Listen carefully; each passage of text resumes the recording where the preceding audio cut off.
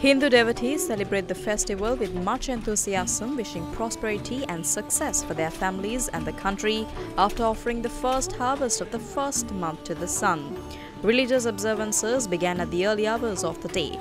Hindu devotees observe the tradition of boiling milk on Pongal, as it is believed to symbolize a happy future.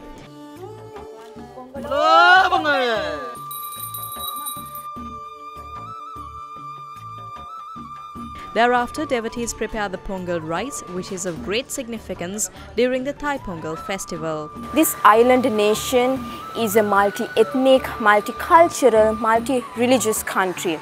Thai Pongal is celebrated in order to thank the sun, Mother Nature and other farm animals who contribute to a bountiful harvest. Now, this is usually a 4-day celebration. However, in Sri Lanka, this is a 2-day festival.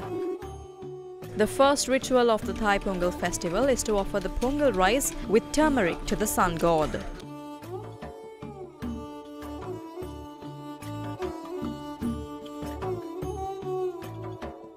Hindu devotees are joined by many other communities in Sri Lanka in their celebrations of the festival of Thai Pongal, as the celebrations are centered around the quality of gratitude.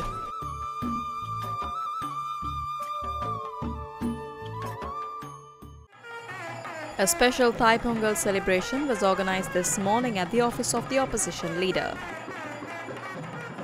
Opposition leader Sajid Premadasa was also present at the event. Thai Pongal rituals were also observed at the head office of the Capital Maharaja Group.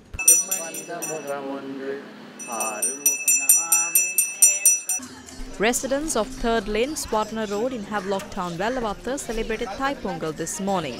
People from the Sinhalese, Tamil, Muslim and Burgher communities joined in the festivities.